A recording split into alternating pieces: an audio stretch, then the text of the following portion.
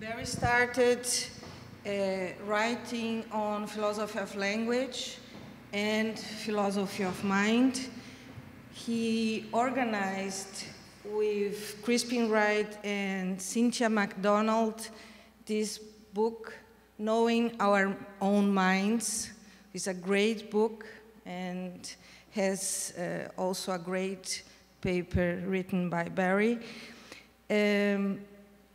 And in the last, I think, decade, Barry started to research and write about theories of perception, and he has also a book organized about philosophy of wine, and has written on taste and smell. And today he will talk about smell also, and how smell, what's the role of smell in consciousness. And in the evening, we will change a little bit the subject to the multisensory perception of art. So we will be together the whole day. And I want to thank you very much, Barry, to be here with us. You are a great friend, and also we are always very interested in all what you are doing and researching. Thank you very much. Sophia, thank you very much. It's a great pleasure and honor to be invited back to Unisinos, and thank you for coming. I know it's hard work that you have to listen to me speaking in English. That means you're doing twice as much work as I'm doing, because you're having to think and translate. So I want you to ask questions at any time during the talk. If there's something that comes to mind, just put your hand up and we'll stop for questions. And if you want me to say something, explain it again clearly, then I'll do that. So thank you to Sophia, thank you to Unisinos, thanks to all of you. Sophia asked me to explain how, as a philosopher, I came to be working with sensory science and writing and doing bits of sensory science. And it's really because, as a philosopher of mind, I was studying perception. And most philosophers, when they study perception, they just study vision. And in fact, when you read them, they say, I'm going to give you a theory of perception. Imagine that you're looking at a tomato and they just deal with vision, nothing but vision. And then they often say, we just must make minor modifications, a few adjustments to get a theory of smell and touch and hearing and so on. And I was suspicious of that. I thought we need to look at these other senses. In particular, we need to look at what Kant and Aquinas called the lower senses. Now, the lower senses of touch, taste, and smell are lower because they're bodily senses. So they were not very approved of by the church because they reminded us of bodily sensations, whereas vision and audition were supposed to take us high into the nature of independent reality. I think that's a very bad distinction. I think we need a distinction between distal and proximal senses, senses that are near and senses that give you information that's far. But smell and taste, I think, are also objective senses. They're picking up on features of the environment, things you interact with, things you need to know. And it would be a very strange thing if our sense of sight and hearing and touch are all to put us in touch with the world. They're to make us know our environment and behave in our environment. It would be very strange if, when it came to taste, the brain just says, do what you want. Doesn't matter about anything objective. Just do what you want. Your other senses are there to give you information about the environment. So is taste. So is smell. They're important, as I hope to convince you. So, I thought I wanted to learn something about the other senses. And, as Sophia mentioned, I also had a personal interest in wine. And I wrote a little bit about wine. I even wrote about Brazilian wine. And this meant that I was talking to people about how you taste wine and what you taste. And then I asked, how does taste work? And when I talked to colleagues in neuroscience and psychology, they explained, oh, it's very complicated. There's all sorts of senses that are involved. There's taste, there's smell, there's touch, the trigeminal nerve, all sorts of things. And then I realized what we call taste is not a single sense, it's multisensory. And when I realized that multisensory perception wasn't the exception, it's the rule, it's the way all of our senses work. So right now, as you're seeing me and hearing me, and maybe even tasting a residual bit of sushi in your mouth, all of that is going on in a single unified conscious space. It's not as though your consciousness divides it up into separate parcels. You don't say, now I see, now I hear, now I touch. They're all part of a single experience, unified experience. So most of our experience, almost all our experience, is multisensory. It's very difficult to get purely unisensory experiences, very difficult. So I started to research the nature of tasting, the nature of multisensory perception of flavor in food and in wine. And then I got very interested in smell. And I think smell is one of the most neglected of the senses. It's the one that people pay almost no attention to at all. So I want to try to change that and change your mind. So I'm asking about the role of smell in consciousness. Now, when we talk about the role of smell in consciousness, is that one role or many? And I'm going to suggest there are many roles it plays. It's not just a single thing that it does. But here's the prevailing view. Most sensory scientists, neuroscientists, and philosophers, they often have this minimalist approach. They say there's a limited role for olfaction in conscious daily life. Unless we smell something overpowering, which captures our attention, oh, what's that? Or unless we deliberately sniff at something. Unless we do that, we don't have experiences of smell. So they say smell is only there occasionally. It's not really very present. So you can have attention capture. When you smell something disgusting, captures your attention, you know, oof, terrible. And you can see the automatic facial recognition. Or there can be something lovely that captures your attention. It doesn't always have to be disgusting. You can think, that's wonderful. That's what we're all going to have later. Is that right? Yeah. But you can also direct your attention. You can be consciously deciding to focus your attention. What is that aroma? What am I getting here? So you try to do it. Okay. But there's evidence of people's neglect of their sense of smell. And quite often if you ask people, famously, if you had to give up one of your senses, which one would you give up? Never give up my sight. Don't want to lose my hearing. I couldn't hear music anymore. So they say, sense of smell. And a lot of people have said that, including this chap. So here's Kant, who says, which organic sense is the most ungrateful and also seems the most dispensable? The sense of smell. It does not pay to cultivate it or refine it at all in order to enjoy, for there are more disgusting objects than pleasant ones, especially in crowded places. And even when we come across something fragrant, the pleasure coming from the sense of smell is fleeting and transient. So Kant thinks it's an almost negligible part of our conscious lives. It doesn't really matter. You could live without it, and you could live without it, and your life would be just as good. In fact, he thinks better. But we know that's not true. We know now from lots of empirical studies, and this is charted by Thomas Hummel and his lab in Dresden in Germany, who's one of the major smell experts. Hummel talks about and has done lots of studies over time of people who lose their sense of smell. And when they lose their sense of smell, they often become very depressed. Their emotions seem flat. They talk about feeling as though they're cut off from the world, as though they're living behind glass. None of the things they know, the people, the places, the objects that they knew seem familiar anymore. So their quality of life is really bad.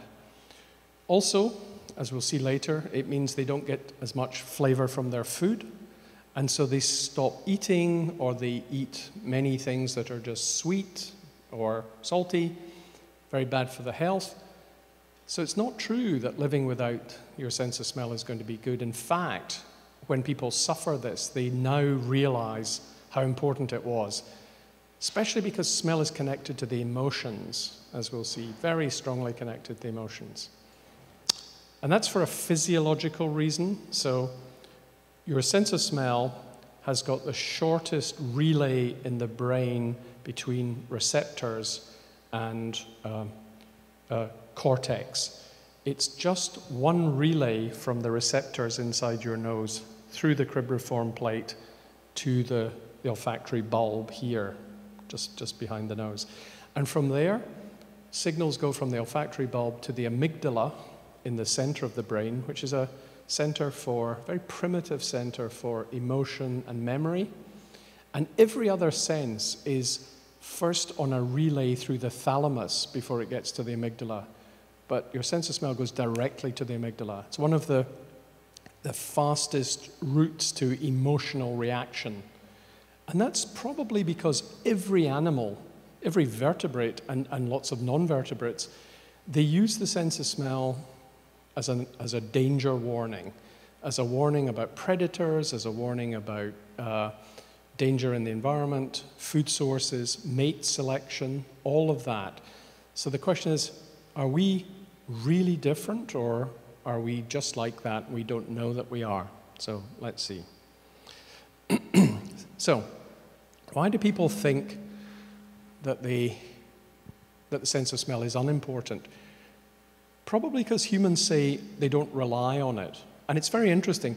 Because we're a species who are now standing on two legs instead of on all fours, if we were on the ground, we might be sniffing for scent. But because we stand upright, the nose is very far from the ground, and we use our eyes to look further because we're upright. So we've come to rely on vision, and to take vision to be the supreme sense for knowing where we are, for navigating the environment. But also people believe, most of us believe, that humans have got a very poor sense of smell. Most people think that. Oh, humans' sense of smell is much worse than other animals. Is that true? Is that true? Well, it's actually better than we think, our sense of smell. Nothing wrong with our sense of smell, we just don't use it. But when you actually test people and get them to discriminate in odors, as we'll see, they're fantastically good. We humans can discriminate at least over 100,000 odors, maybe many, many more.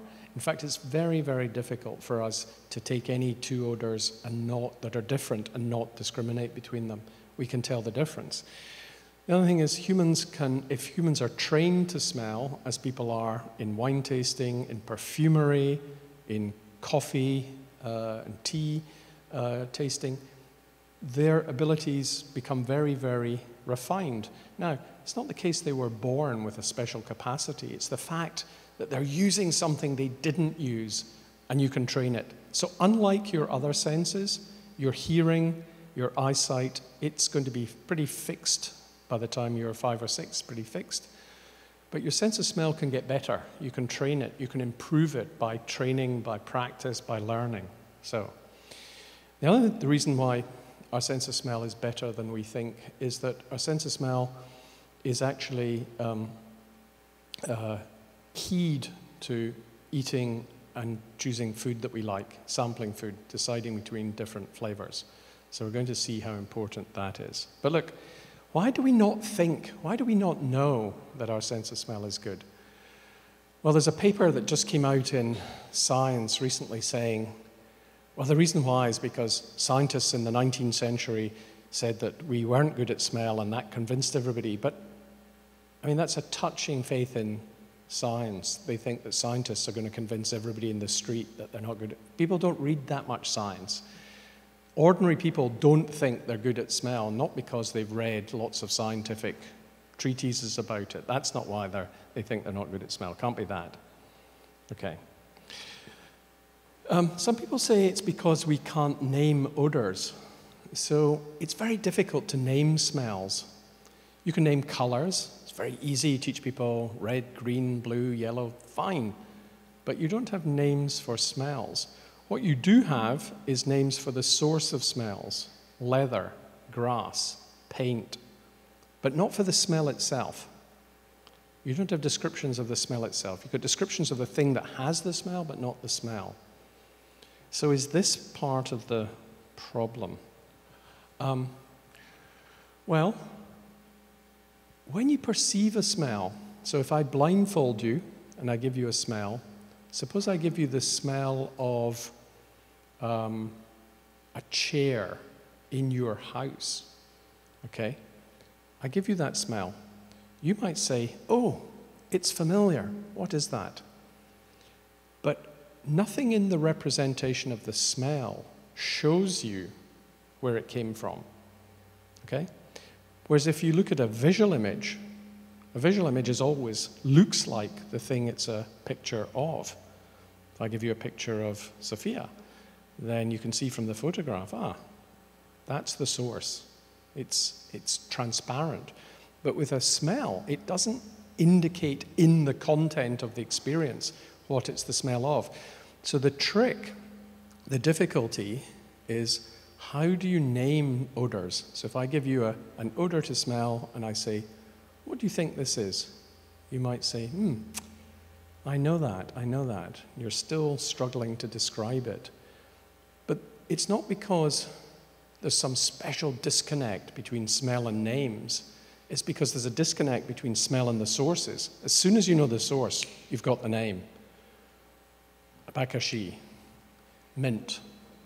Okay, grass, it's fine. So, do we have words? A lot of linguists have said we don't have words for names. In fact, there are famously linguists who say, unlike other cultures, some cultures have got words for smells, but in the West, we don't really have that. I think that's not true. So this is, in English, you've got at least these are words for smells, not for the source, for the smells. Acrid, pungent, putrid, fragrant, musty, whiffy, pongy, foul, niffy, nippy, tangy, intoxicating, aromatic, stale, fresh, noxious. That's okay. I mean, it's not as many as colours, but it's quite a lot.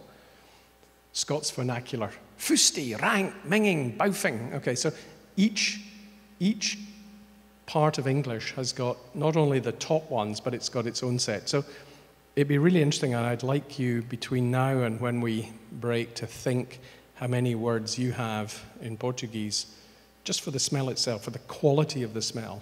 Not the name of a source, but for the quality. Just have a think about that. I'd really like to know. It's always said to me that in Portuguese you have more words for emotion than we have in English. Maybe right, maybe not.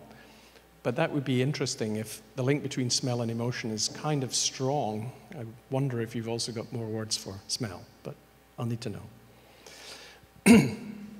So, how good is human olfaction? Well, you can detect it. We have a kit called sniffing sticks, which were 32 or 40 little pens, and you take the top off, like the pens you write on the screen. You smell them. And we do 3 tests. One test is to see how good is your detection of a smell. So we take you from something that you say has no smell at all, and we gradually give you stronger and stronger concentration. And as soon as you say, yeah, that's got a smell, then we can set where your threshold is. Then we give you discrimination tasks. So we give you 3 pens to smell. Which one is the odd one out? 2 of them are the same, 1 is different. And then finally, we give you 16 pens of everyday odors. A lot of them odors you come across every day. And we ask you, can you name them? And you get a score. You get a score that's an amalgam of your threshold, your discrimination, and your identification, TDI. And we have, in my lab in London, we have a leaderboard. Everybody who comes in, we try to test them and we see who's at the top. And so far, it's my project administrator, Nisha Patel. And she said, and this will matter later, she said, oh, I'm hopeless at smell. She's not. She's one of the best. So we don't always know how good we are, but we can test, we can find out. Okay.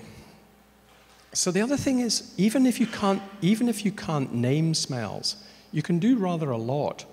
If I give you a smell, I think I've got some here. I don't know. I always manage to get these past security at airports.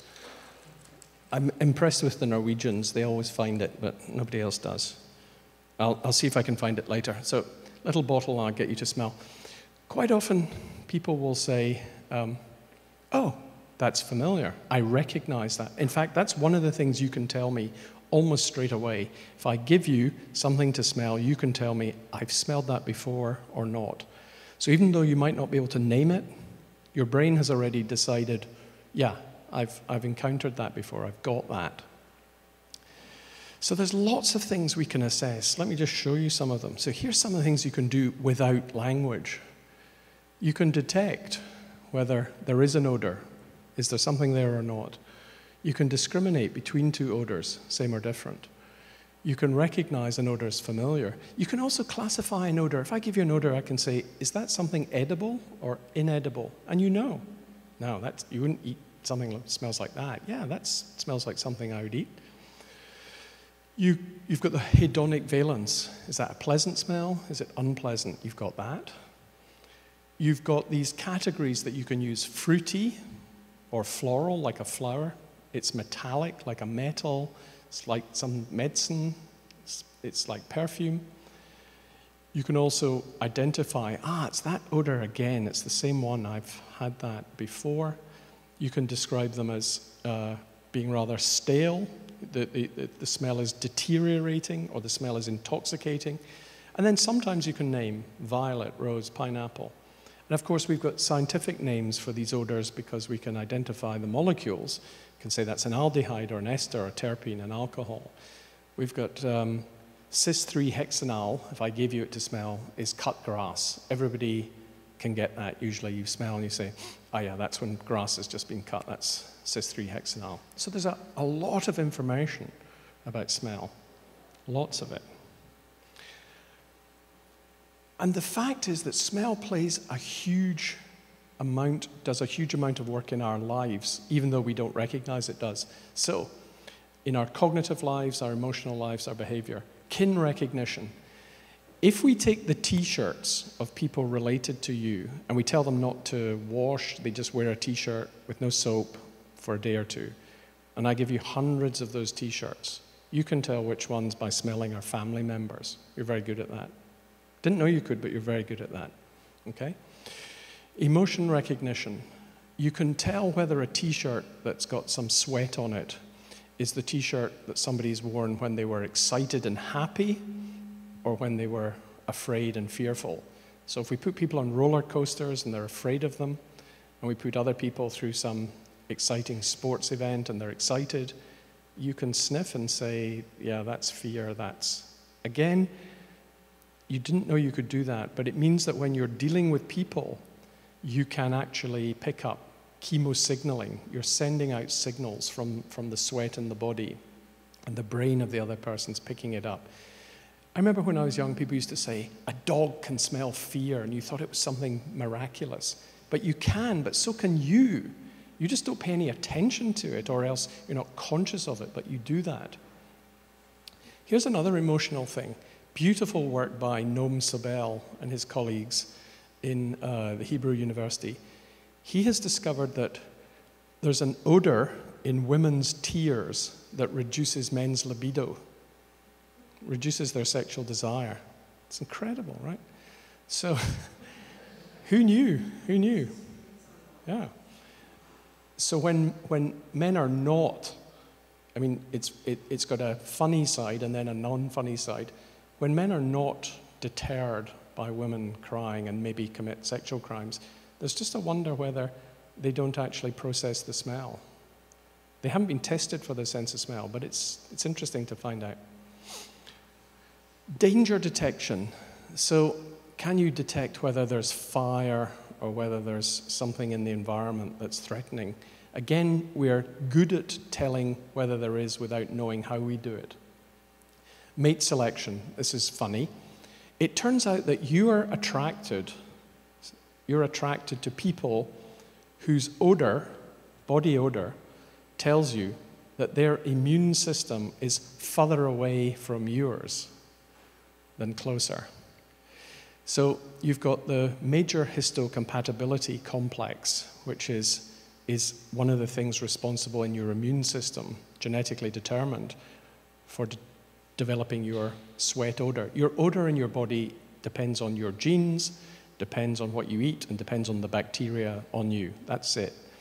But it turns out that we are attracted to people who smell of genes that indicate their immune system is different from ours, which is good, because then there's a chance of you having more immunity.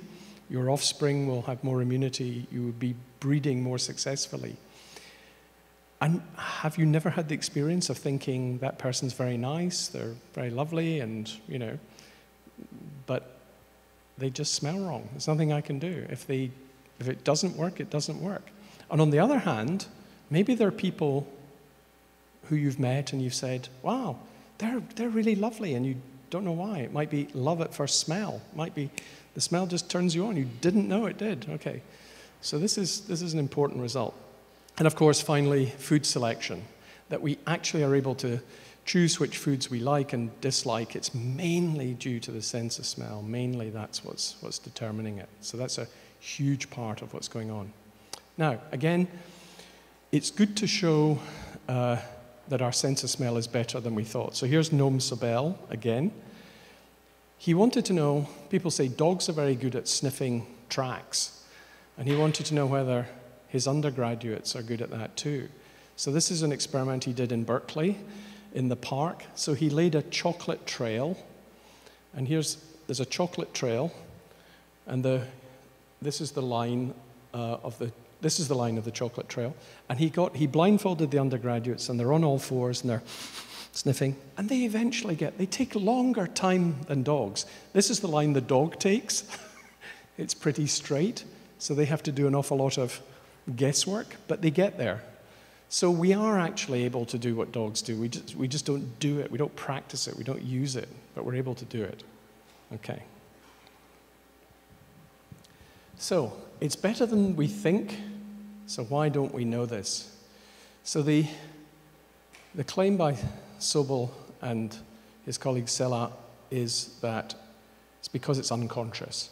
So smell is important for mate selection. It's important for detecting danger, for reading chemical signals of emotion, but all of that's going on unconsciously, below the radar.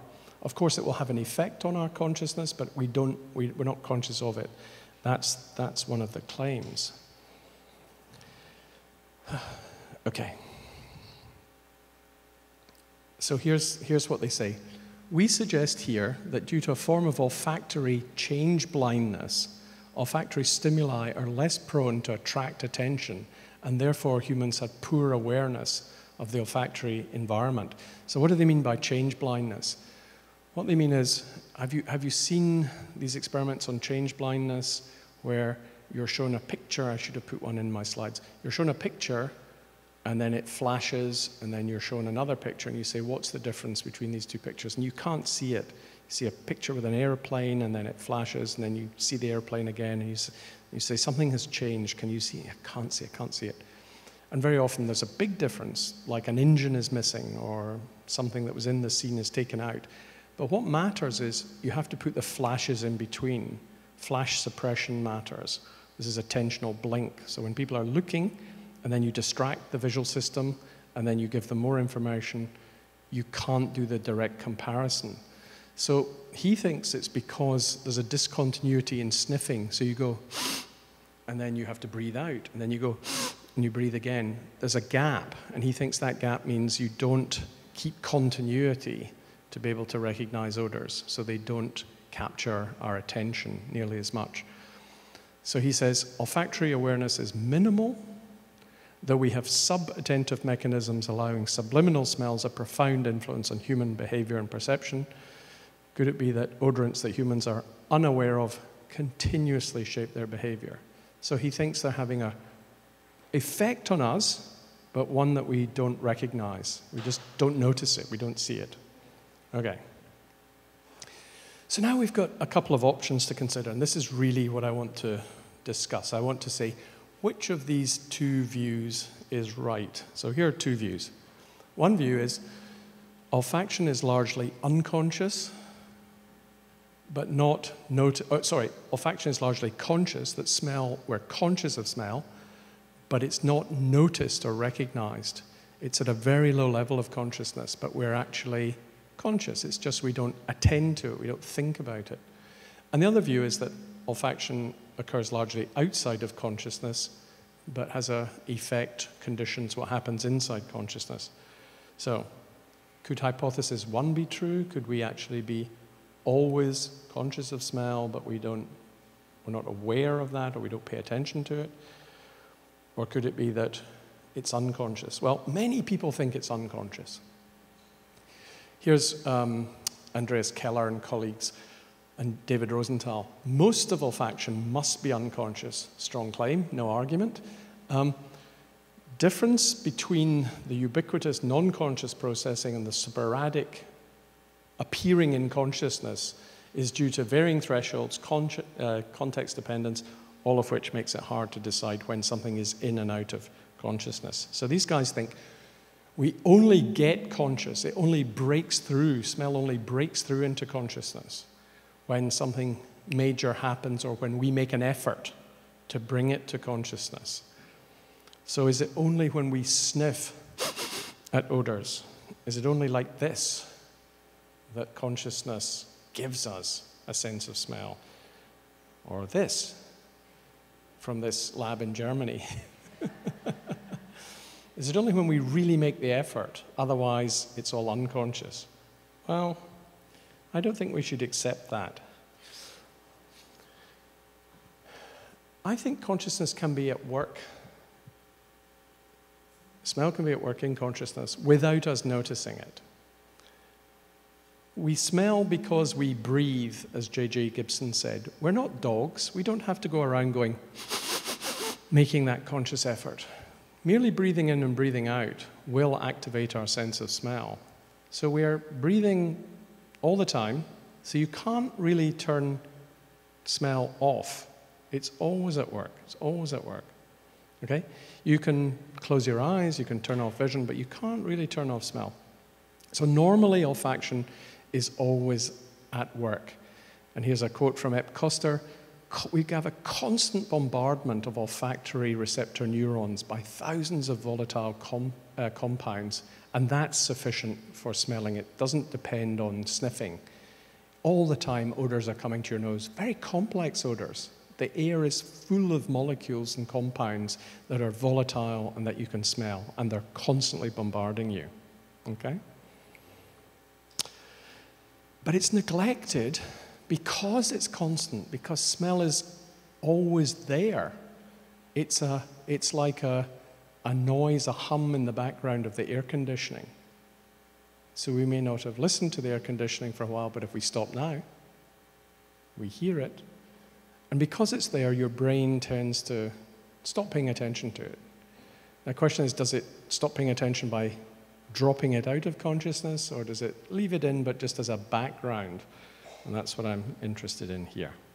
Okay. So you could say it's hidden because it's constant. It's a background to experience. A bit like your sense of balance. So people don't notice their sense of balance is always on. You notice when it's turned off. If you suddenly lost the workings of your vestibular system, the room will be spinning. The ear canals you have that tell you whether you're moving forward or backwards or up or down or to the side, that gives you a sense of balance. In fact, right now, the fluid in your ears is at work because of gravity. If we take you into orbit, into zero gravity, and we switch off the vestibular system, you have a feeling of spinning in free form. And it's a well-kept secret that most astronauts are sick in space. Most of them throw up. Quite a lot of them throw up. So they're not able to cope with that funny feeling because they're not built to have it. Our ears are built to be this environment. But because we're feeling the force of gravity now, it's so constant that we don't notice it. You'll only notice it when it gets switched off. And I can switch it off, by the way. We know this. If you inject ice cold water into just one ear, right into the ear canal, you turn off the vestibular system, and now you feel that everything's spinning. It's very unpleasant. Don't try this at home. Don't do it to your smaller siblings, please. But that's another sense that's working, but we don't notice it's working. It's there, it's always active. Okay, so I think that's true of smell. But because we don't experience smell separately, because it's often a part of the rest of our experience, we don't experience it by itself unless we're paying huge attention. You know, close your eyes and go, what is that? What's that smell? Because we experience it as part of a multisensory experience with sight, with sounds, with touch, it doesn't show itself to be so separate and distinct. That may be why we don't notice it. That may be why it seems to disappear. Okay? All right. But it does have an impact on your other senses. So I'm going to look at whether hypothesis 1 could be true, that olfaction is largely conscious but not often noticed. So we have regular conscious experiences of smelling, and a lot of them occur when we're eating. In fact, if you think you only smell something when you sniff, like under the armpit when you saw that in the previous slide, that's not true. In fact, you're using your sense of smell in tasting and in eating because flavor is multisensory. And what we mean by that is that you can't taste something without the involvement of touch and smell and many other senses. Almost everything that we call taste is due to smell. And so some of you have done this before, but I'm going to make you do a little experiment now. So I'm going to give you nose clips that I want you to put on. Okay? So if you take one of these beautiful nose clips, I think there are 5 there, for you guys too. And then I'm going to give you jelly beans. Yes. But you're not to eat the jelly beans, not until we're ready to start. So if you take these and pass them to your colleagues. Okay. All right. So these are nice medical nose clips. I'm not giving you the horrible swimming nose clips. They're painful. These are really nice. I love these. Look, just do that. That's it. Just open them like that. Stick them on. Open them, stick them on, take a selfie, and then I'll give you a jelly bean. All right. So, you don't need to wear them till we're ready, but okay. Now we're going to have jelly beans. Yeah. Okay. If you open these and then just ask everyone to take a jelly bean. So what we're going to do, don't eat the jelly bean first, just hold on to it. And we're going to hold it in the hand, and when we're ready, we're going to put the nose clip on, and then when we all do it together, we'll put the jelly bean in our mouth with the nose clip attached, and chew and chew and chew, and you'll tell me what flavor it is. And then after a certain amount of time, I'll ask you to take the nose clip off and see if there's a difference, okay? We're going to do this. Now, you need a little bit of breath because it's even better if you chew with your mouth closed. So you need a little bit of breath, but nothing hysterical. We're not deep sea diving. just a little bit of breath, just enough, okay? Just enough to do it, all right?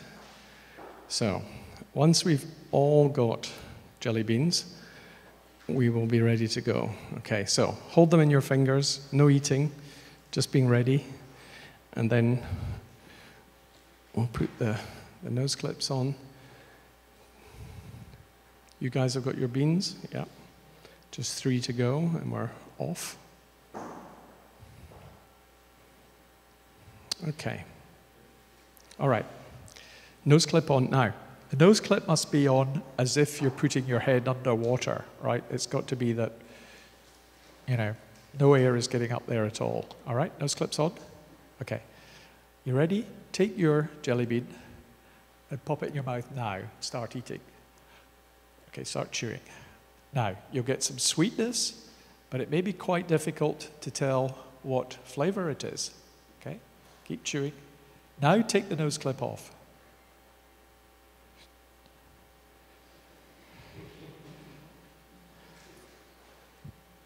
Right? And now you get the flavor, okay? Now you know whether it's pineapple or cherry or cinnamon or whatever. Okay. So that's just a very easy demonstration to show you that most of the things you think you're tasting with the tongue, you're not tasting with the tongue at all. It's coming from the nose. It's entirely coming from the nose. Huge amount. People say about 80% of what we call taste is actually due to smell. So if you think of it, all the tongue can give you is salt, sweet, sour, bitter, umami, savory.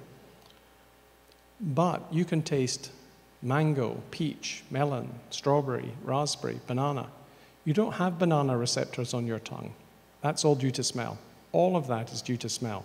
So smell plays a huge part in eating, okay, and tasting. So here, you've now noticed the contribution that smell makes to your experience of eating something. It's huge. And it's very obvious that it's there when you lose your sense of smell. So people who suddenly lose their sense of smell, sometimes a front-on head accident, if you're in a car and you get hit here, it shears those little receptor lines that go up to the brain, and sometimes your sense of smell is gone, or virus or other head injuries. You can lose your sense of smell, and people will often say, I've lost my sense of taste. They go to the doctor, I can't taste anything. Now, a good doctor will say, put your tongue out, and they'll give them some lemon juice or some sugar or some salt. Can you taste that? Yes, but that's all they can taste. Now they realize so much of what they were experiencing in food was due to smell. But the sense of smell is not the usual sense of smell. So you've got two ways in which smell work. So what we usually think of in smell is where we sniff molecules from the environment by breathing in. And you take those molecules up to the olfactory receptor sheet, up to the olfactory epithelium here. But the other way that molecules reach the nose is from the mouth. When you chew, you release those odors and they go up the back of the nose. This is the retronasal pathway, and they go up the retronasal pathway and they reach the nose there. Okay. Now, those are two different routes by which breathing in and breathing out, by which smell can get to you. And Paul Rosen, psychologist and biologist, talked about olfaction as a dual sense. He said you've really got two senses of smell, and they've got different evolutionary functions. So one sense of smell, when you inhale, is about detecting things in the environment, danger, food, mates. The other sense of smell is about detecting what you've just eaten and deciding, is it any good? Do I want to swallow that? Should I spit it out? Sometimes when you are putting milk on your cereal, this is a regular student experience, you might smell and think, is the milk okay? Yeah, it's okay, maybe for another day. And then you put it on, and as soon as it's in your mouth, you think, wow. Because now you get the odors reaching the nose, it tells you no. Out it goes, okay? So you've got those two different evolutionary functions to assess whether anything tastes good, and one just to smell things in the environment. Okay. But what Rosen was also interested in was the idea that smell was associated, these two senses of smell were associated with two senses of pleasure. There's the pleasure of anticipation. So a friend invites you to dinner, and you go into their house and you say, that smells good. and you're now anticipating what you're going to eat. And then there's the pleasure of reward. When you finally put it in your mouth, you say, ah, that's really great. And now you get the reward. So two different senses of smell. One associated with anticipation, one associated with reward. Now, they can be mismatched. The very same food source, when you smell it outside the head, can be experienced differently than when you have it inside the mouth. There can be a mismatch, even though it's the same molecules going to the same olfactory epithelium. And you get the mismatches like this. Here's a mismatch between anticipation and reward. So the French make these incredibly soft, runny cheeses, époisse or camembert, and they keep them until the cheese is almost melting and running off the table and back to the shop. I mean, it's really, and it smells terrible. It smells like a teenager's training shoe, like a tennis shoe. It's like, oh. But when you put it in your mouth, it tastes great. So there's a mismatch between the anticipation, where you say, oh, the smell's not so good, but when you eat it, it's great. Coffee goes the other way. The smell of freshly brewed coffee is lovely. You think, coffee, great. But when you taste it, it's always a bit disappointing. It's never as good as the way you smell, right? It's like, Now, there are hipsters in New York who are convinced that's because they need to get better equipment, they need to get the water pressure right, they need to buy the beans that have gone through the belly of the wolf, and it'll never work, it'll never work. It's because your two senses of smell do not process those molecules in the same way. Plus, whenever you drink coffee, you're stripping 300 of the 800 volatiles off with saliva, so it's never going to taste the same. Too bad, hipsters. But there's one food which is an absolute wonder food, where how you experience it by smell in the brain is matched exactly by how it's experienced in the mouth when you're eating it, and that's chocolate.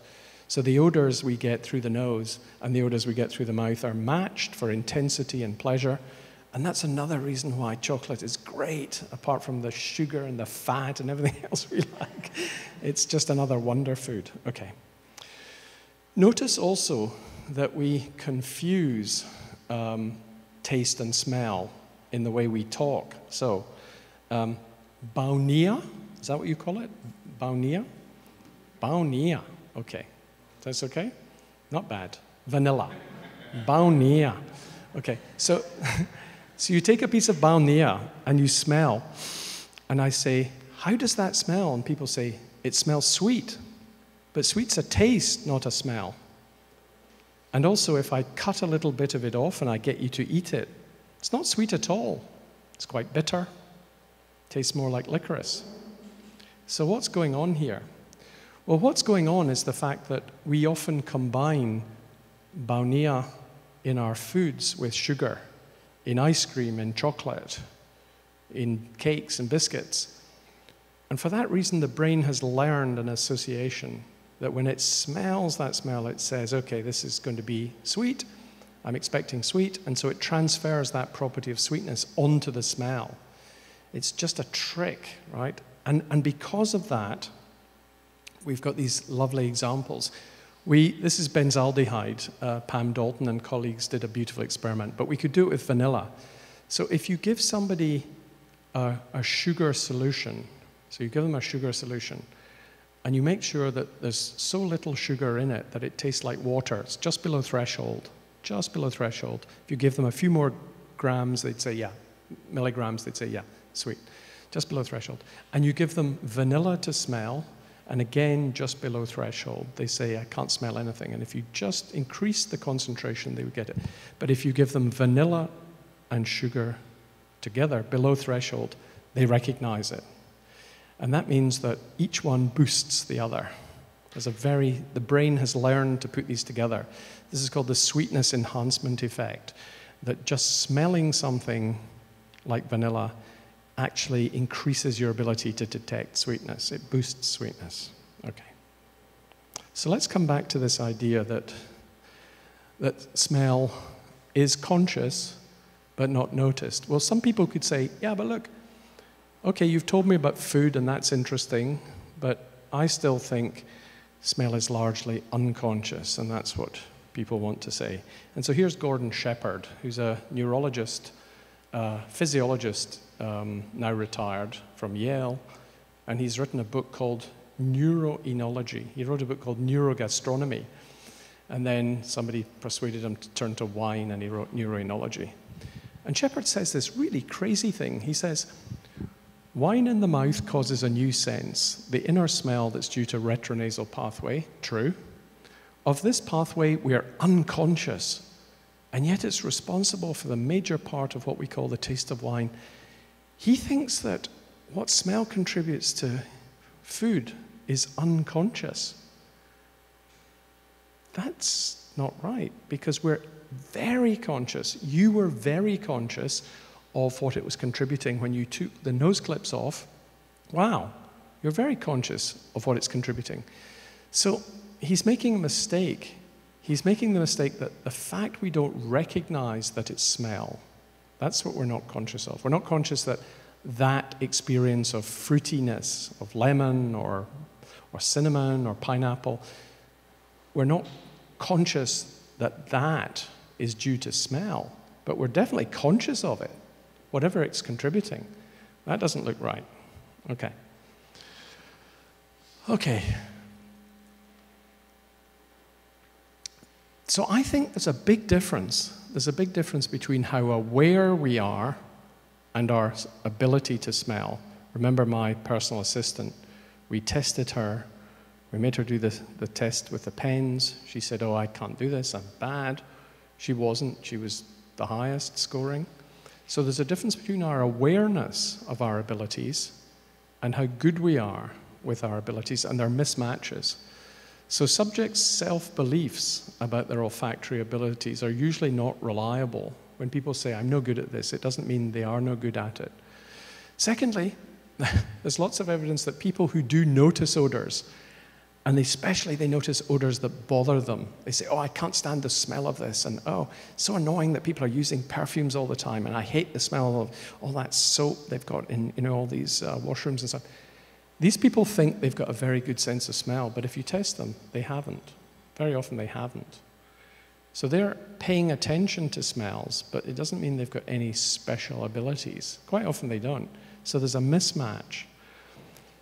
Also, olfactory abilities vary from individuals to individuals, and we've got a difficulty in assessing or recognizing it.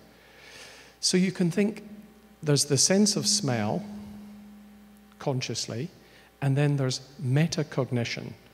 Now, metacognition is where you've got cognition that pays attention to, monitors or guides or reflects on what's going on in cognition. And metacognition is now very fashionable. You can't do anything in neuroscience in London without metacognition. It's all metacognition. It's because they didn't get grants. They didn't get research funding when they said, I've got a big project on consciousness. People said, oh, consciousness. Nobody will ever understand that. They said, I'm working on metacognition. Ah, that's fantastic. You can have all this money. So it's all now metacognition. But metacognition is about the way we think about and reflect on our own conscious experiences and how much we know about them. So for example, metacognition came about with a lot of work on memory. So when you forget somebody's name, you forget the name of an actor, or you forget the name of a song, somebody says, what's the name? You say, oh, hang on, I know this. So you've got some sort of awareness that you will remember it, and it will come to mind. And that's called a feeling of knowing, right? A feeling of knowing, where you think, oh, I know this, I'll get this. And very often, it's reliable. If you believe that you're going to get the answer, you will get the answer. So it's a funny sense in which something's just sort of under the radar, below consciousness, but you're metacognitively aware. So this might be what's going on with smell. Might be that people have got a bad link between how well they're aware and what's actually going on. Even though, in memory, when you're confident that you remember something, that tracks reliability. So very often metacognitive, how we measure metacognitive awareness is by asking for confidence judgments. So somebody says, are these two odors the same? You say, I think so. How confident are you? About 60%. But if somebody here says, oh, I'm 100% confident, it's usually not very reliable. Okay, so we measure metacognition by confidence judgments about what you know. So it's not just what you know, but what you know about what you know. That's metacognition. So there seems to be a gap between olfactory awareness and olfactory accuracy. Some people are very accurate in their sense of smell, but they don't know it. And other people think they're very accurate, but they're not. Okay, so there's a mismatch. All right. Now here's back to Sobel and Sella, Noam Sobel's group. Awareness in this case refers to the ability of a person to consciously distinguish or detect an olfactory stimulus from the surrounding background. Now he thinks awareness is the ability to pick out an odor, but that's not awareness, that's accuracy. Somebody may be perfectly good at picking out an odor in the environment without being aware of being able to do that, right? So Sobel's just mixing up accuracy and awareness here. So there could be an ability of a person to register in consciousness an effect of being able to accurately distinguish or detect an odor stimulus from the background, and then they might be aware of being able to do that. Some people might be able to do it, and some people might be able to do it and be aware that they're able to do it. And this is what I want to consider. So look at coffee tasters and wine tasters versus novices. The Dijon hypothesis, colleagues of mine in Dijon, in Burgundy, in France, have been doing a lot of testing of discrimination, where they've got experts and novices, and they get them to do discrimination tasks. They don't have to use words. They sometimes they'll put 5 or 6 glasses on the table, and you say you can smell them all, and now I want you to sort them into 2 groups, similar and dissimilar. You know, put all the ones that are similar to one side and all the ones that are different to the other side. Novices are just as good as experts at doing that. They're just as good, but they don't know they are. They often say, oh, I can't do this at all. But when you look at the results, they're fine. Which shows you that at the level of just perceptual equipment, the beginner and the expert are not so different in their equipment. But the experts know they can do this. They can do it, and they know they can do that. And on that basis, they're able to build more and more ability. Okay? So what does it take to be a good smeller? It might be being accurate and then having metacognitive awareness of your accuracy. And when you've got that, now you get some expertise. So the lack of confidence in people's ability to discriminate tasks, they still perform well above chance, okay? So we need to distinguish olfactory accuracy and olfactory awareness. Okay, so experts and novice wine tasters share similar perceptual discriminative abilities, but there's a metacognitive effect on perception. Let me tell you about this. So again, people say human beings haven't got a good sense of smell, but there is a chemical compound called TCA trichloroanisole, which is the off smell in a cork. When a wine is corked, when you remove the cork and it smells bad and it contaminates the wine, it makes the wine smell like wet cardboard or a damp cellar. It's really not nice. That's why they give you the cork. They give you it. Now, TCA, we have different thresholds. We've all got different thresholds, but there are some people who can detect 3 parts per trillion TCA, 3 parts per trillion. That means you could have 3 Olympic swimming pools and one molecule in one of them, and people could smell and say, that's the one that's got the... I mean, that's an amazing capacity. That's incredible. And also, that's as good as dogs. It's just that dogs can do it at a distance, right? Whereas we need it right under our noses. But that's incredible ability. And also, if dogs are so good at smelling at a distance, why do they have to actually smell each other's parts, you know, close by? They could smell it over there. What's that? What's up with that? Dogs. Ugh. So we've got this ability, but sometimes you can use your metacognition, even if you can't use your conscious awareness, you can use your metacognition. So I've now learned something in restaurants. So in restaurants, when they pull the cork and they let me taste the wine, sometimes it's just hovering around threshold. But I've learned if I have to even ask the question, is this corked? Then it is. Because if it's not, it just simply doesn't occur. But if I'm puzzled, I think, is that corked? And I'm always annoyed when I say, no, I think it's okay. Usually as the evening goes on and more comes out the bottle, it gets stronger and stronger, and then you realize it's there. I usually give it to my female colleagues to taste, because quite a lot of them have got a much better sense of smell. Their threshold's much lower, and they go, oh yeah, it's definitely corked. What's up with you? I don't know. But I've still got quite a low threshold for that. But I just know that if I even have to question, is that corked? Then it is. So there's a way in which you can use metacognition to bring to attention things that are not there. Now, just going to finish with another piece of thing. So when we're talking about our senses and using our senses, we often think that we're talking about using our external senses, smell and touch and taste and sound and sight and so on. But we've got inside and outside senses. So there's exteroception, where you're thinking of things in the world, but there's also interoception. Oops. So interoception matters.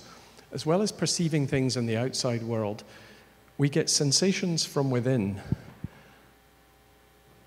Interoception is the ability to pick up signals from your own bodily state to tell when things have changed in you, changes in your gut, changes in your heartbeat, changes in your blood pressure, changes in your musculoskeletal structure, ways in which you've got signals about changes. And those are hugely important indicators of emotion.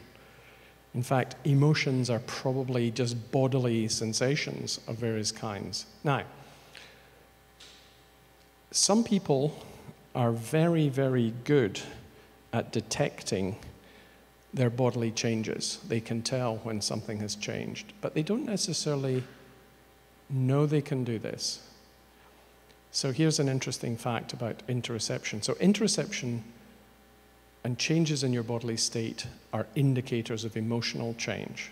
They can be signals of danger, for example. You can get some register that something is changing before your brain, before the cortex actually catches up and learns about it.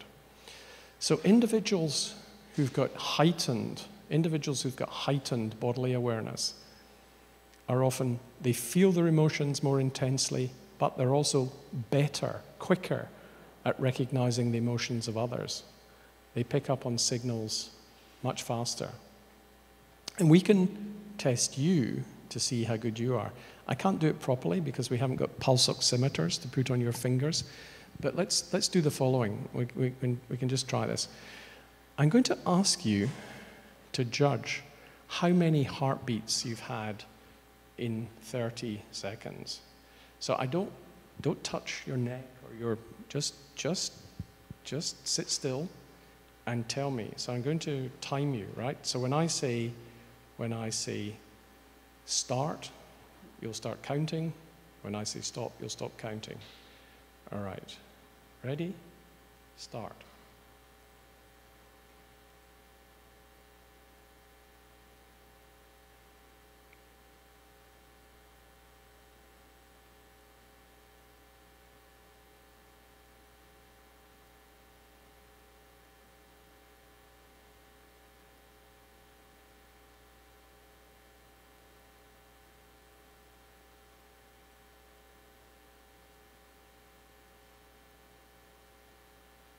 Stop. Okay.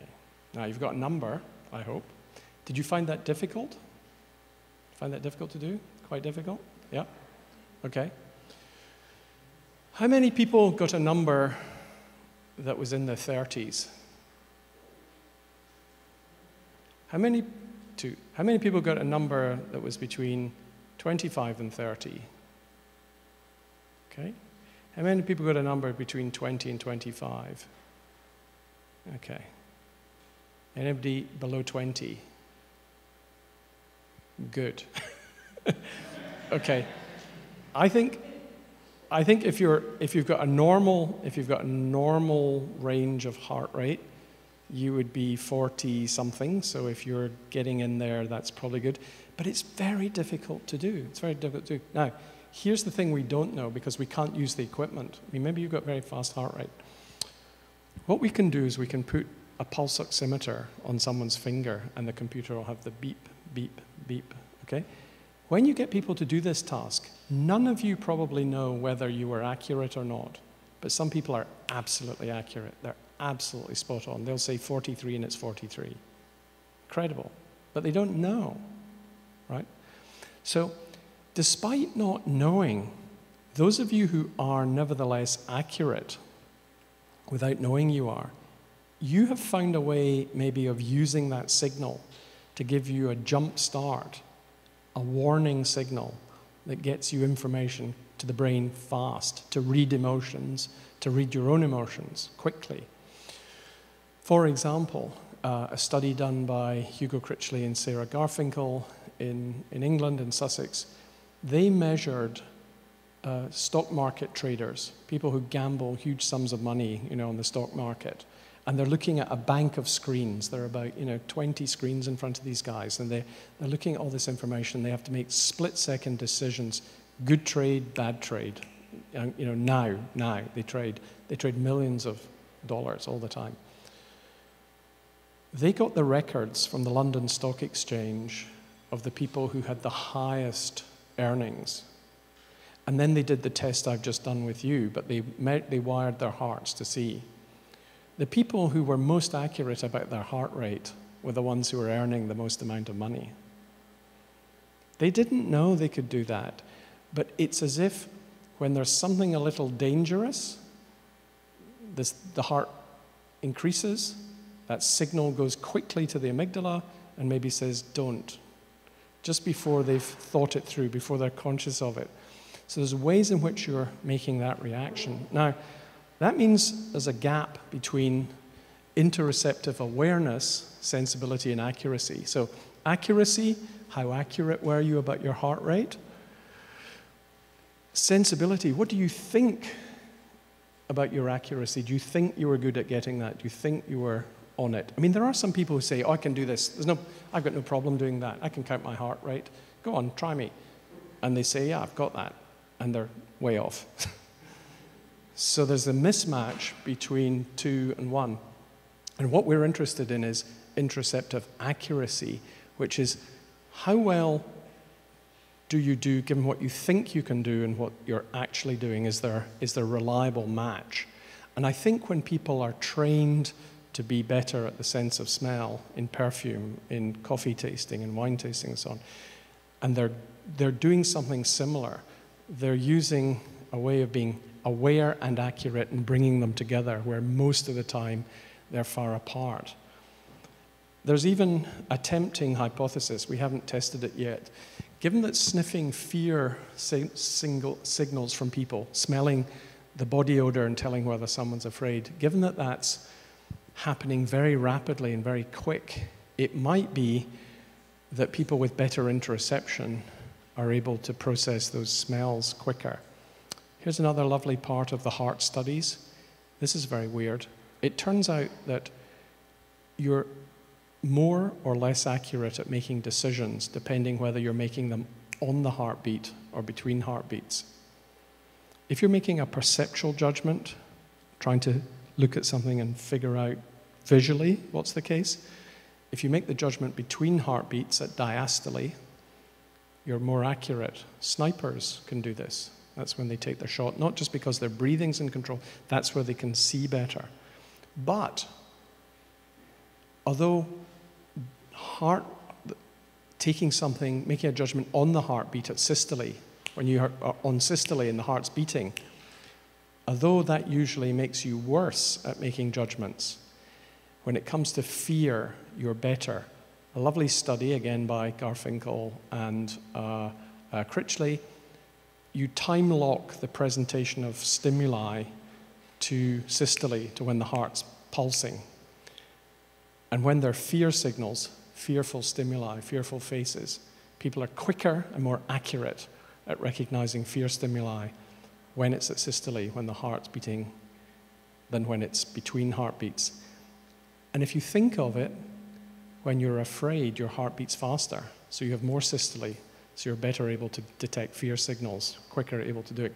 And that might also be true for smell. It might be that when you're smelling fear signals, you're better at systole, but when you're trying to sample odors and remember them, you might be better to do that at diastole, which is probably why wine tasters and coffee tasters take a long time. They're very quiet, very still, finding that moment.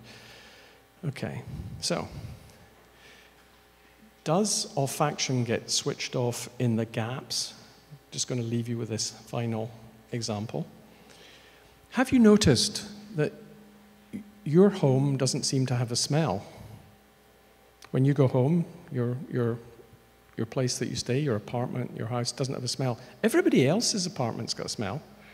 How come yours hasn't? Well, of course yours has. It's just you don't pay attention to it anymore. And so some people will say, so it's switched off. Nothing has changed. So the brain says, don't pay any attention, don't waste any resources, just turn it off.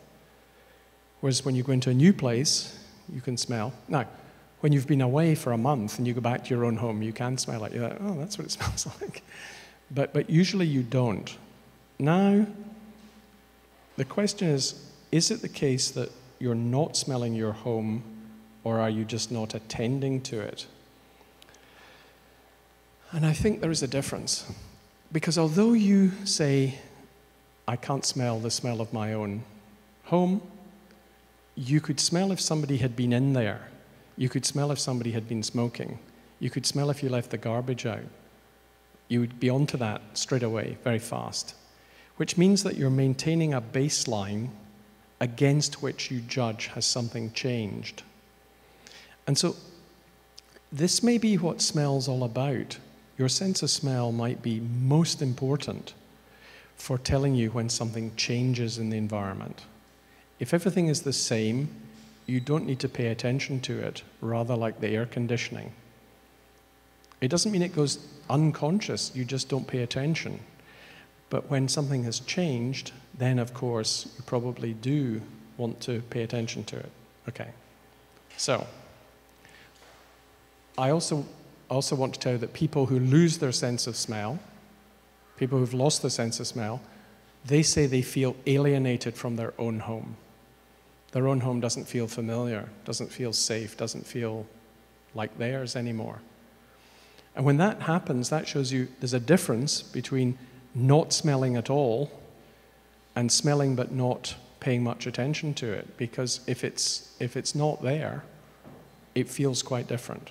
It feels entirely different. All right, so I'm going to go for option A. I think we do have olfaction, but I think it's not noticed or recognized, and therefore I think our sense of smell is always there, but it's a constant background to experience, and because it's so constant, we don't notice it unless it changes, unless there's something vastly different. So the final thing is, there's a difference between orthonasal and retronasal smell. Retronasal olfaction is, we don't recognize that it's smell, but it is, and habituation to our own homes, to familiar odors, doesn't mean we stop smelling, it just means nothing's changed, so we don't pay attention. Thank you.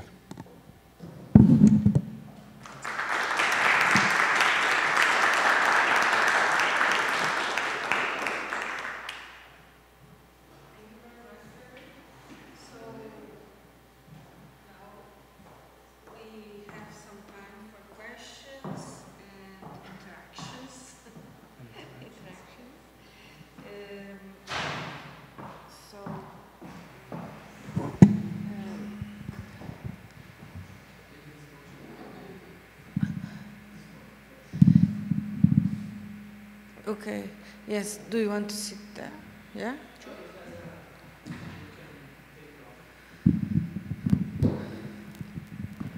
I feel I should sing My Way or something when I do this. And now the end, isn't it? Please. Esse é o único que tem, né? Tá. Okay. You feel free to ask questions to Barry. We should have now an informal dialogue or something.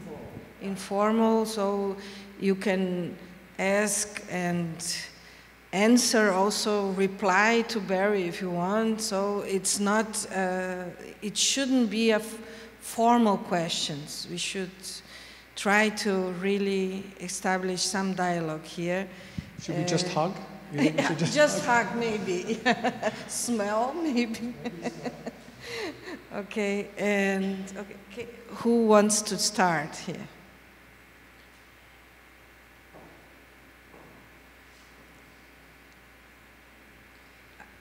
Let me ask you the question I asked at the beginning. Do you think there are many words in Portuguese for smells? Have you thought of how many words there are? Not for strawberry, raspberry, not for fruit or flowers, but just for quality of smells. Are there some? Any? Must be some. What about a burning smell? Or what about a fatty smell? Or what about a smell of something which is rotten, decay? Yeah, you must have words for those. I'm sure you've got words for them. If you say them, Sophia will recognize them.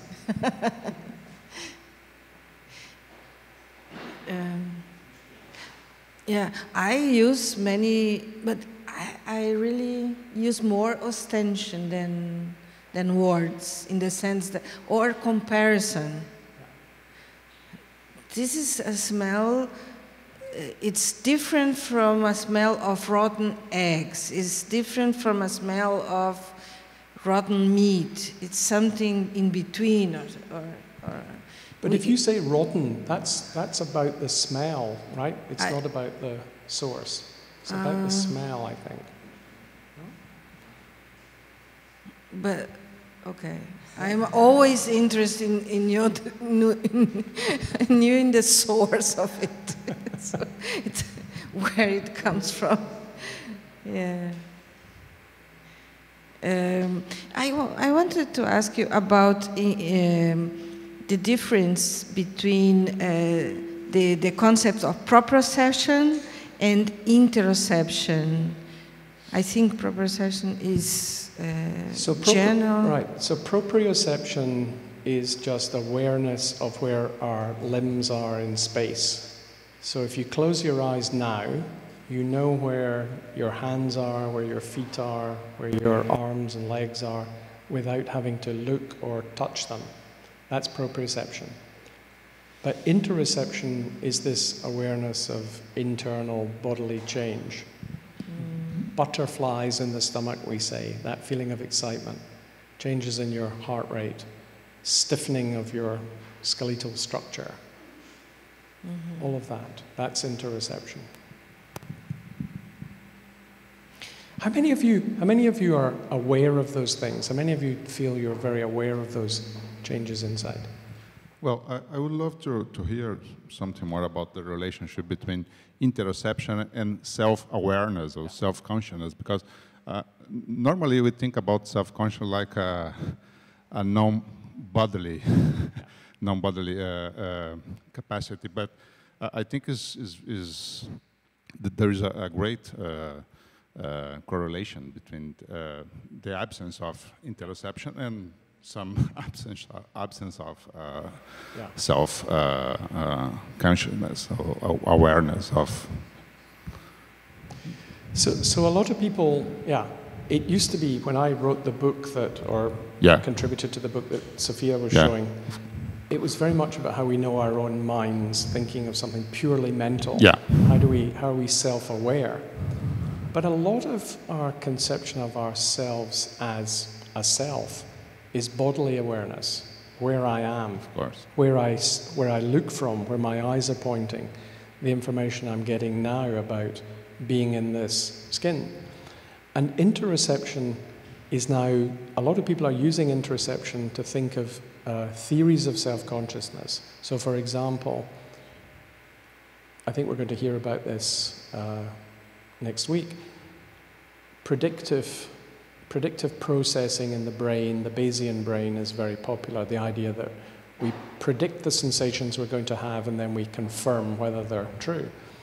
Now, if we're able to predict what our internal states will be like in the next minute or two or a few seconds, if we get information that says, yeah, that's how it feels, then that helps you think, that's me. If that was missing, if we were so disembodied, yeah, we might not feel as though it was ourselves. We might actually feel a lack of a sense of self and the lack of a sense of reality.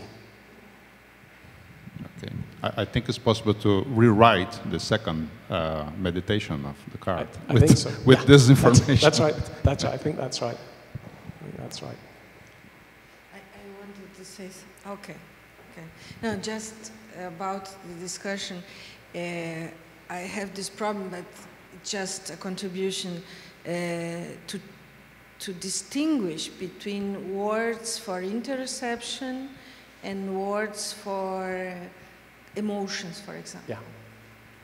Yeah. I see some overlapping between the names we use for identification of some interoception processes and some emotional processes. Isn't that right? Well, a lot of people believe that emotions and interoception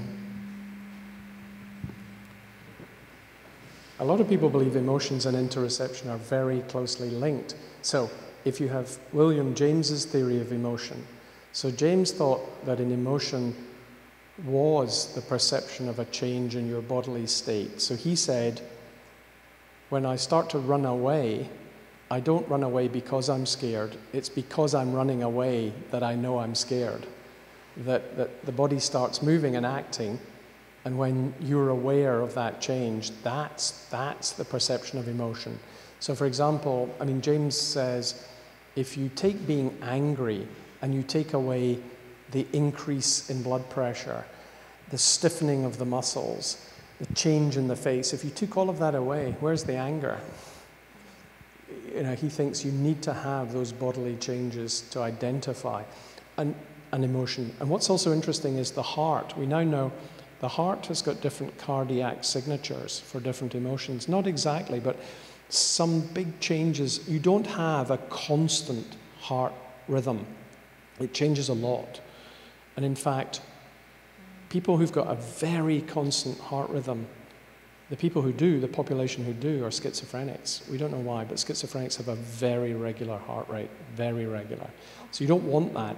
When your heart rate is quite variable, that also reflects some emotional and mood differences. For example, we know there's a very strong cardiac signature for anticipation. Anticipation, the heart rate increases and then falls slowly and then oscillates. And we were interested in the following hypothesis. There are TV jingles or advertising jingles which do that. And they're some of the most successful. And you wonder whether they get you to anticipate what's about to happen. Because the heart gets entrained by music. When you're listening to music, your heart rate starts to synchronize to the music. So when people are listening to music together, they'll actually synchronize with one another. And of course, musicians know this, the moment when everybody feels like one, then it's sort of special. But we now know some of the mechanism for doing that. So I think a lot of emotion is regulated by both heart changes in rhythm and interoceptive awareness of that, or interoceptive accuracy about that. You're not necessarily aware of it. Yeah, I will.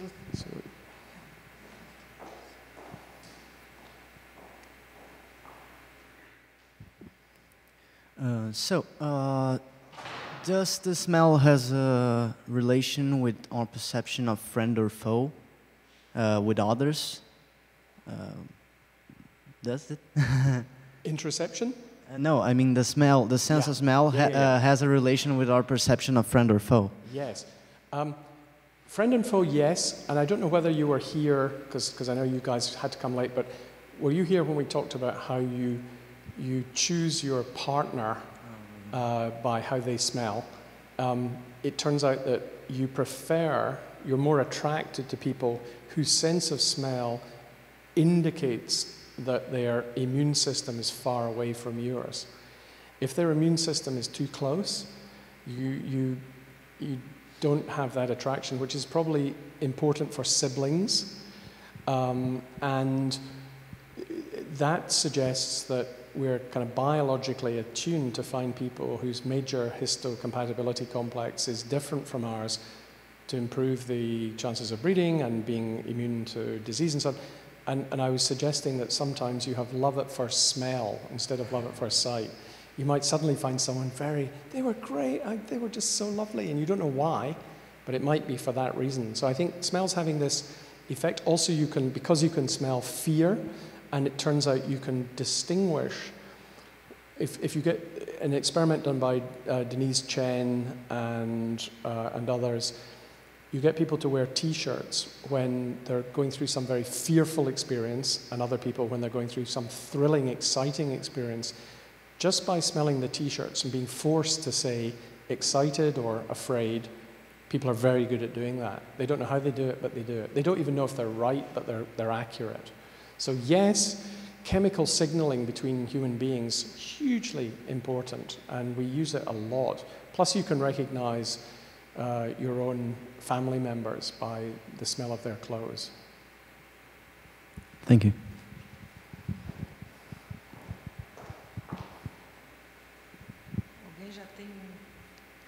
Anyone? Okay.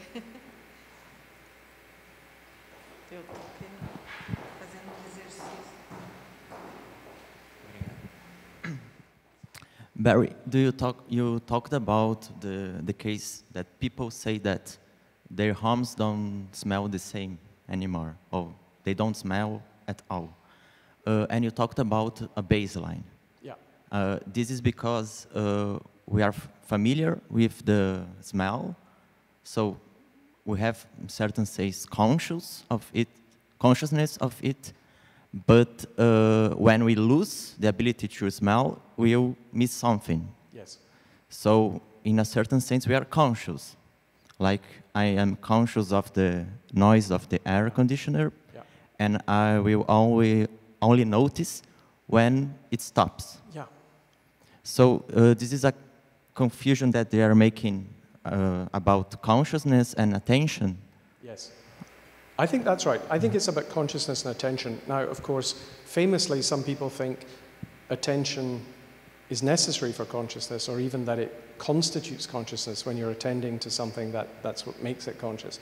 And I don't believe that. I think you've got consciousness without attention. So, for example, if I get you now, all of you now, to think about the sensations you have in your right foot. Just think of the sensations you're having in your right foot. I bet you feel them now, okay? And they're probably much more intense, but the question is, were they always there and you didn't notice, or did it only become conscious when you thought about it? That's a very hard question to answer. A lot of people are interested, and it's hard to answer it, but it's a good question, because it seems to make sense that it's one or the other. But here's the point about the home, yes. So you've got this baseline, and you recognize things have changed, but what people don't realize is when they walk into their own home, they have a feeling of well-being and familiarity that's quite emotionally reassuring. And when people lose their sense of smell, that's what they lose. And they often say, I feel cut off from my own home. I feel as though I'm behind glass. I don't feel I belong. It doesn't feel like my home anymore. And also, it's interesting, nobody's looked at this, but Capgras syndrome. So Capgras syndrome, neurological condition where people say, that's not my wife. It looks just like my wife, but it's not her. She's been replaced by an imposter who looks just the same. Now, some people say it's because your visual system is not sending the information to the emotional centers to give you the same emotional significance.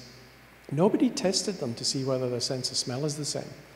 Because, of course, if they're not getting any emotional input to the amygdala from smell, then again, that might be another reason for thinking it can't be them, because it just doesn't feel right. So absence of smell has negative emotional effects. It doesn't take you to neutral, it's negative.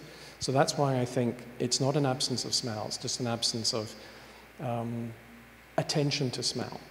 But somebody could equally argue, no, all that you're able to show is that smell is still working and has that emotional effect on consciousness, but it doesn't itself appear in consciousness, and that's very difficult to decide. Thank you. Oh, another question at the back. Okay. After Yes, it was continuing my former question. It's about the phenomenology of emotions or smell, or in the sense that if emotions are linked to interoception, yes, okay. So, but the phenomenology of emotions would be different from interoception, perception, in the sense of interoception, perception of something interior, right. No? Well, or no. So I think emotions are a subset of the things we have interoceptive awareness of. So, for example, when you're coming up with a theory of the emotions, you've got to be able to explain what makes something an emotion rather than just be a mere feeling. And I always have in mind the feeling of nausea you have in a car sometimes.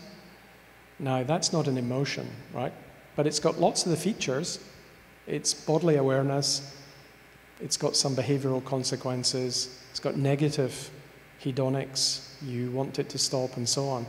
But it's not an emotion. So emotions are a subset of the set of things you can be aware of internally. So interoception, I think, is important for emotions, but it's important for a larger range of states too. So you are not distinguishing between the perception and some other kinds of phenomenology. No. Logical description. I think the perception is bound up with the phenomenology in the case of interoception. You feel these things. So this is a very, our emotions are embodied. So this is an embodied mind, embodied emotion view. If you think, it's very interesting that the chief cognitivist about the emotions, Robert Solomon, who was very good at making a case for emotions being cognitive. He said, I've been criticized for leaving out an account of the body and just talking about judgments, emotions as judgments. And he said, now I want to fix that. And he said, no doubt my critics will laugh, but I want to call these bodily feelings judgments of the body. It's very good.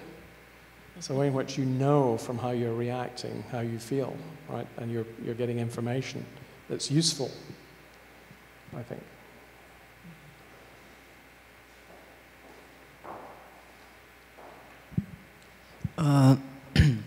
So I'm not yet sure how I'm going to formulate a question because it's quite long, but it is something I thought of when you were talking about heartbeat and the relations about and the schizophrenia relation to the heartbeat being constant. Yes.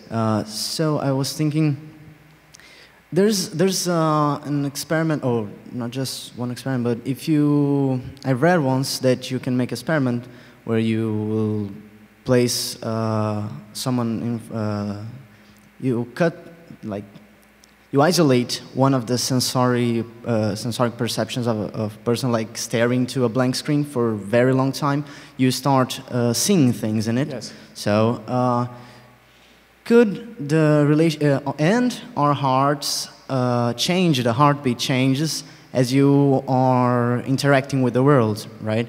So it goes faster or it gets slower. So the constant heartbeat would mean, in a schizophrenic person, would mean that it is not really responding to the environment. Yeah. And so would the feelings they get, like the paranoias and stuff, be like the hallucinations you get from staring to a blank screen? That's a very, very good question. And a lot of people now believe that we should try to understand schizophrenia as more like cases of hallucination or even, instead of just thinking of them as delusions, thinking of them as more like hallucinations where you're getting the wrong inputs. If your heart rate is constant, even though things in the world and people interacting with you are always changing, you're not getting enough information either about what's going on there or you. And you may have to start generating hypotheses yourself. So you're relying much more on how you're trying to figure things out. And we know that they're hyperactive, hypervigilant in their beliefs and in thinking, and they create all sorts of explanations. But this may be replacing what we would intuitively get, which was more accurate. You know, people say, I have an odd feeling, I don't feel comfortable here, or I think we should go, it's a bit dangerous. So they listen to that, they pick it up. But if you don't have that information, you have to think about everything that might be happening. And also, you're right that the lack of feedback may make you generate something like hallucinatory experiences and emotions. How they would be felt, though, without the change is the difficulty, to try and explain the difficulty. But it does look like it's highly cognitive. Very often the brain is just working far too much and far too fast, making too many connections, as if without having the feelings to rely on, you're doing too much cognitive work. So I think you're right. I mean, I think that's Chris Frith, my colleague, neuroscientist in London, who's quite an expert on schizophrenia. He has something of that view. So yeah, thank you. Okay, thank you.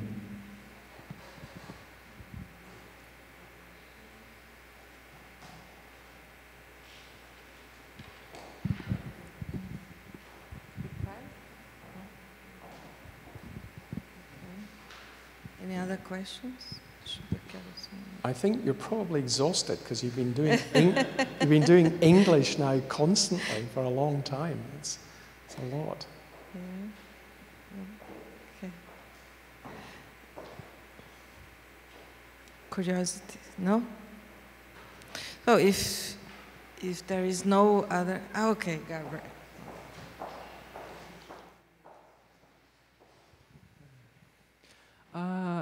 I was curious about how smell and vision, they compete in attention. Yeah. Because we are always seeing, but the smell of something rot, yes, if we don't see the cause of the smell, we are going to be attention about it.